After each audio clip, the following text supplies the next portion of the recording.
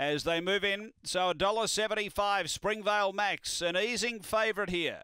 $4.80 My Mum's Value, $5 for Archman. Last few locked away.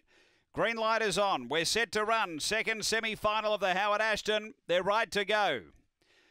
Ready. Racing, good line away, speed from McCartney Girl in the early part, sliding over. Springvale Max is going to get to the rail, and My Mum's Value moves up behind those. Black Cobra into fourth. They were followed a couple away by Influencer, a gap away our boy Jake, and then came Archman and finished Swish down the back. My Mum's Value took over a length or so on Springvale Max, railing hard. A couple away, Black Cobra. They were followed by Influencer, but up to the turn, railing through. Springvale Max took the lead from My Mum's Value, pulling clear. Springvale Max too good. My Mum's Value second. Third home Black Cobra, and getting going late again Archman. Then came our boy Jake from McCartney Girl.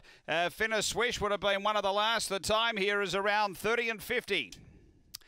After race number 4, Fave gets in. It's 7, 8, 4 and 2. Number 7, Springvale Max. He was able to get to the rail in the early part of the race. That was pretty crucial. Number 7 for Gavin Harris. Second to 8, My Mum's Value for Robert Barclay. And third going to 4, Black Cobra. Battled on pretty well for John Sargent. So 7, 8, 4, 2 fourth after race number 4 here at Angle Park.